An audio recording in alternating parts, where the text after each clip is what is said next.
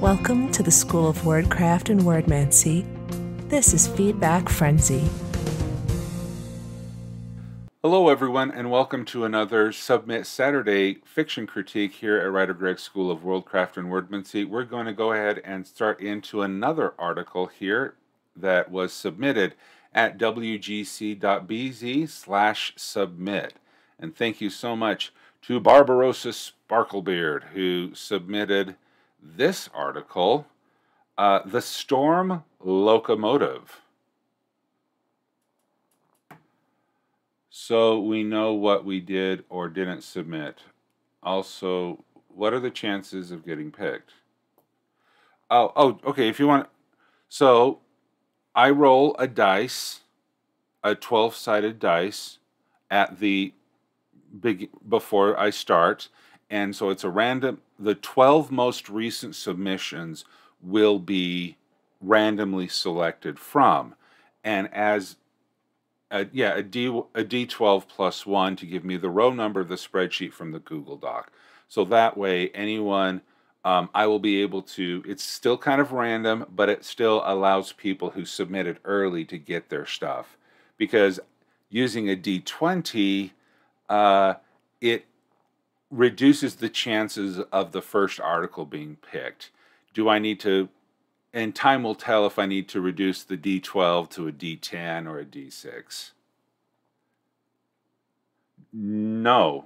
So I should resubmit my older ones? No. If you have submitted it, it is in my Google spreadsheet. You don't need to resubmit. The older ones are nearer to the top. So your older ones are, okay, let me just look at it. For example, the top 12 are, we have Kidopoi, 1 by Kidopoi, 2 by Eli Quake, 1, 2, 3, 4, 5, 6, 7 by Dazzling Cat, another one by Kidopoi, and then one by James Woodwright.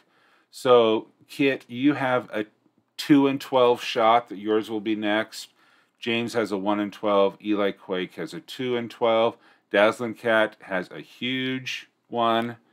But I will keep rolling. If it's a person gets 2 in a row, I will not do 2 Dazzler Cats in a row. It is the luck of the dice. So that after this critique, I'll roll, and since Barbarossa Sparklebeard isn't here in this one, it'll definitely, but I don't do 2 Dazzling Cats in a row. And I'm just going to leave this as a part of the clip that's going to be at the beginning of Barbarossa Sparklebeards, because you know what? I don't want to change Lemons. it. I thought that was a great Let's roll. introduction. I forgot which I've put in. Okay, you have 2. We can talk about that later. Okay. He can just go down the list past me. Correct. I will keep re-rolling until I get a non-Dazzling Cat one in the so like yeah. We'll talk more about that after this fiction critique because we're spending time on it. Okay, the Dorian Tribune Evening Edition has Storm Locomotive. So let's take a zoom out, take a look at this article. All right, pretty straightforward. This is an entry for World Building Summer Camp 2022. A vehicle or type of vehicle used for long journeys. All right, we have a beautiful picture there. We have 3 sidebars. Looks like, not sure what the sidebars are, but it's a nice and equal length. We have an intro, and then we go into what look like the standard boxes for the template. So, okay, good for it. You know, and for World, unless you're trying to go super crazy, I think the standard boxes for each of the prompts are really good. They will format it for you. It'll do the headers for you on World Anvil. I think they're great. It's when you start getting into the craziness of CSS that you need to just use the regular, the vignette at the top of the page. All right, so let's take a look at the sidebar. Nicknames, manufacture speed. Okay, and these don't look like they are fiction or anything. They just look like they're sidebars. Okay. One engineer, one regulator. All right, so let's get into 200% zoom. Dog Grunham, Spy and Doria homepage. Interesting, this world is called Dog Grunham, Orc Detective. Oh, I gotta take a look at that. Oh, that sounds so cool. Orc Spy, Orc Detective. Okay, sorry. Enough distractions. The Storm Locomotive is a form of high-speed transportation utilized for both passengers and goods across the continent. The engine is powered by the captured essence of storm elementals, which charges the engine to push the drive wheels along rail tracks. Again, really good introduction header. As far, it tells me exactly what this article is. Now, is it a hook? I think it does good as a hook because of the second sentence. Captured essence of storm elementals. This tells me why it's called a storm locomotive instead of a steam locomotive. Steam is real world. Storm is fantastical. And so I think it does well to provide this here. Now, if I were to do a little trick, I would tooltip storm elementals. Now, why do I call that a trick? Because it will underline it. And if you hover over it, it'll give you a definition to storm elementals and a possible link to another article. And people's eyes have been trained to look for underlines on the web page. So if the storm elementals, if you really want that to pop out, breaking the rules, kind of trick, bending the rules. No, it's not bending grammar rules. It's grammatically fine. But if you want a visual trick to draw someone's eyes to the most important part of a sentence or a hook paragraph, use a tooltip. And that way, I said storm locomotive, storm elementals. Ooh, oh, I got to go back and read that and see what it is. Because when people see elementals, certain people will get excited. And so that will hook people into reading the entire article more effectively. Appearance. The standard for many passenger locomotives is to be shaped in such a way to provide reduced air resistance. They possess curved, smooth surfaces with almost hidden cabs for crew, along with sunken lights with rounded glass covers. Because they are powered by electricity captured from storm essence, locomotives do not possess any means to release steam through funnels or exterior drive pistons, which help lower air resistance. These locomotives can reach a maximum speed of 100 to 125 miles per hour, or your kilometers. Good thing to do here. This is really nice for accessibility and a global reach. Putting in the metric or putting in the empirical, whatever you call it, for us Americans who refuse to change to metric. I mean, seriously, when I think of elementals, I think of those from World of Warcraft. Yeah, but see, it caught your attention, didn't it? You're going, wow, World of Warcraft, wow, storm elementals. In a train? I gotta read this. See, that's what's the cool thing about it. Okay, I won't go on a tangent how I think the United States should have switched to metric during the pandemic because everyone is shut home anyway. Okay, mixed and good locomotives. Mixed and goods locomotives do not possess the same streamlined appearance, instead having a boxier, squarer appearance. I don't know if you need both words there. Yeah, doesn't hurt, but having both words.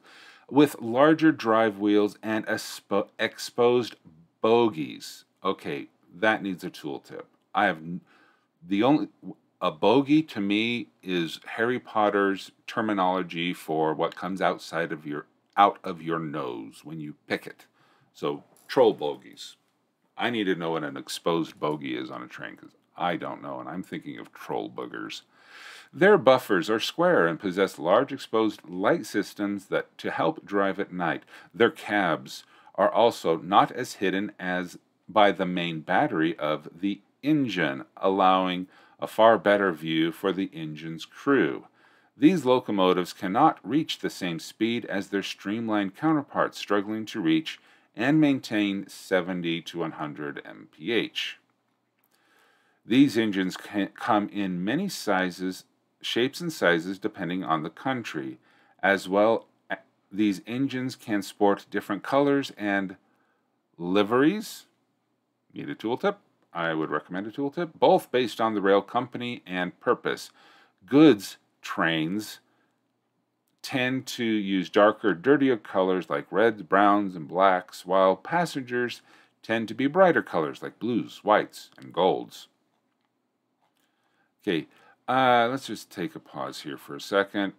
I think that, the appearance here is the header 1 level, okay?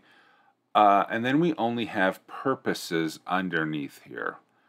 I think this section here would do well to have more section headers or subheaders, H2s, where you talk about here's the description of the standard, here's the description of the goods, passenger, goods, and then emphasis on aerodynamics. You could say aerodynamics is the header, and then put the contrasting differences between the passenger and the goods in the same article, in that paragraph, so that you can say, okay, appearance, goods. Oh, okay. It will help scannability and help you to be able to read and find the information more quickly.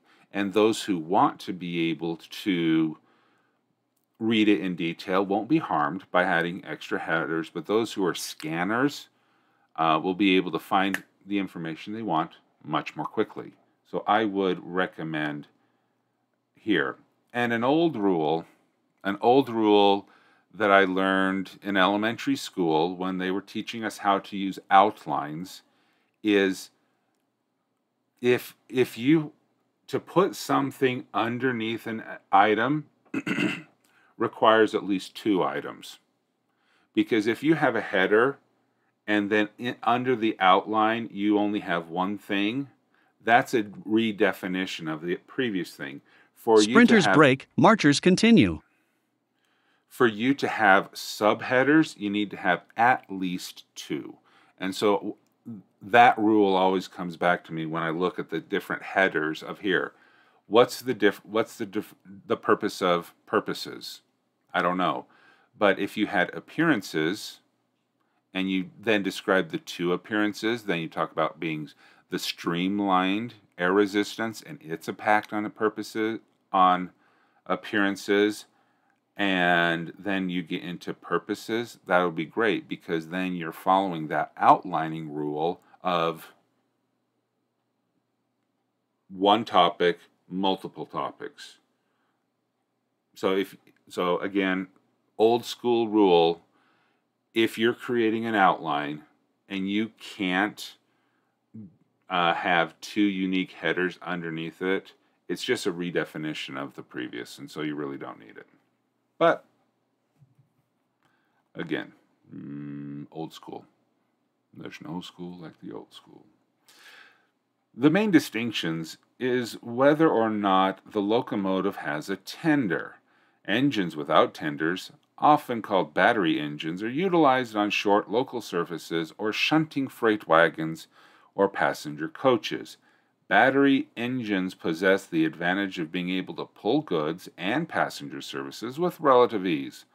Often these smaller locomotives are used in larger stations to prepare wagons or coaches and bring them to locomotives for their respective service.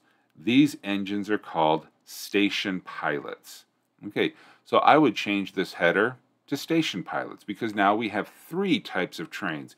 We have passenger trains, we have goods and cargo trains, and now we have station pilots, a third type of train that has its own unique appearance, as defined by the lack if it has a tender or not. And again, a tender it'd be nice to have a tooltip on that. Tender engines possess the advantage of larger size and the battery tender, which allows for longer journeys. They also possess a stronger system, which gives them more power to pull larger and heavier trains. Because of this, these locomotives are used for services spanning one or several countries. Okay, not counties, countries.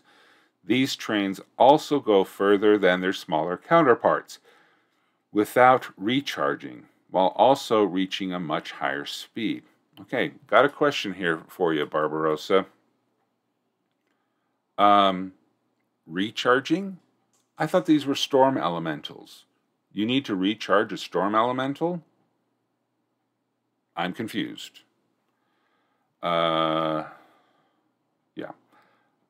I confused. Propulsion. Utilizing interior equipment, the locomotive use the captured storm elemental essence and convert the electrical energy into mechanical energy. This then powers the motor that drives the axles, allowing the train to move. The engineer then utilizes the throttle to control the speed of the locomotive and keep watch from their position on the footplate. A secondary person, called a regulator, keeps track of the voltage and volatility of the essence. In case of emergency overcharge or surges, the regulator can attempt to cool the battery with coolant or discharge the electricity into the tracks using a grounding system through the wheels. This is dangerous, however, as it can leave the train unpowered and stranded. On larger tender locomotives, storm essence is stored and the tender acts as a form of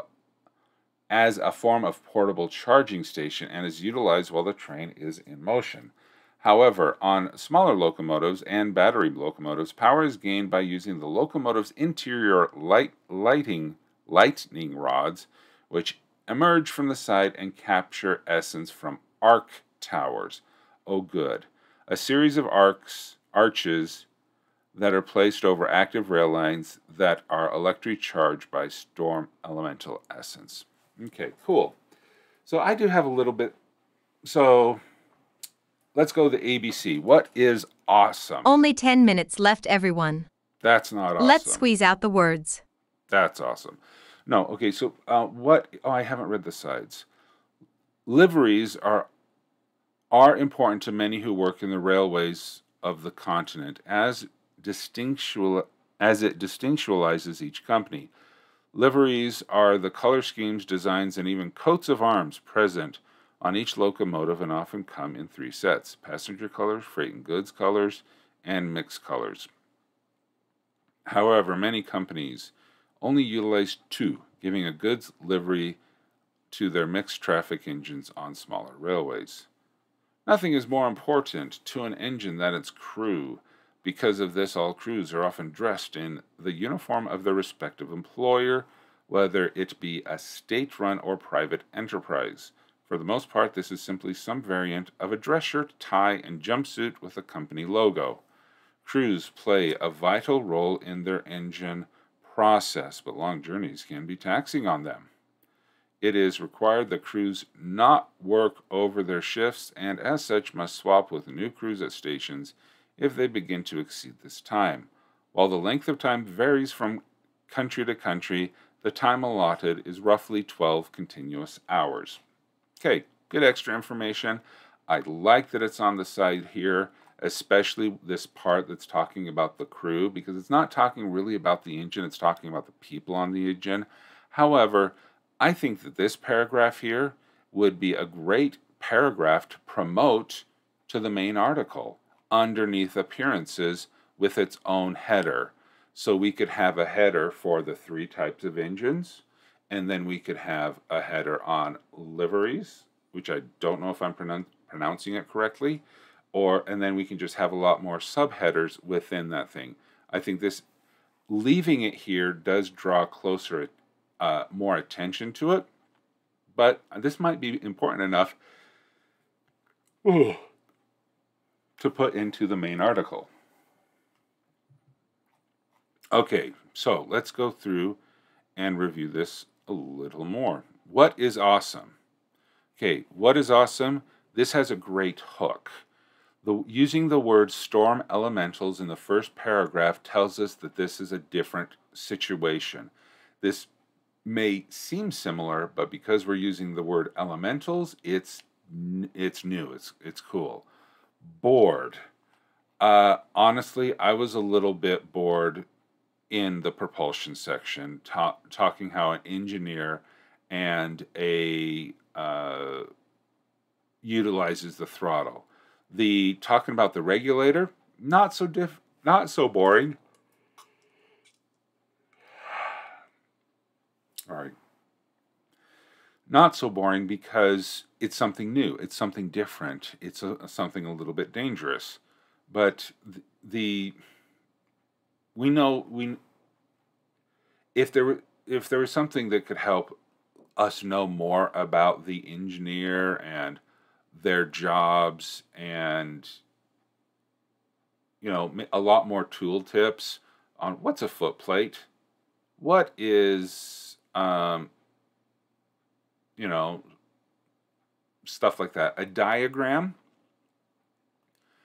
of a train, a silhouette, a cutaway or something showing the different components of a train engine would be really cool. Okay, A, B, C, confused. I am confused about the energy elemental. I am really intrigued by it, but I'm confused. Is it a battery or is it an uninterruptible power supply?